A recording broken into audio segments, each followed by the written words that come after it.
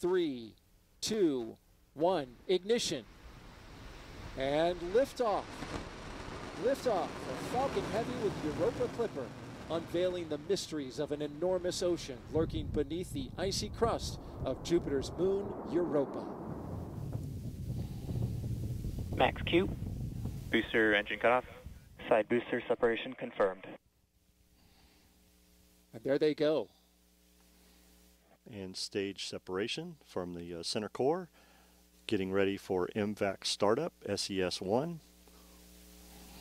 We're getting some applause here in the Mission Directors Center, and there you see the MVAC-D engine lighting up. Next thing up in about 10 seconds will be fairing separation. NYPY FTS has saved. And the fairing has protected Europa Clipper on its ascent up into space, but once we get into space, we don't need that fairing anymore. Fairing separation confirmed.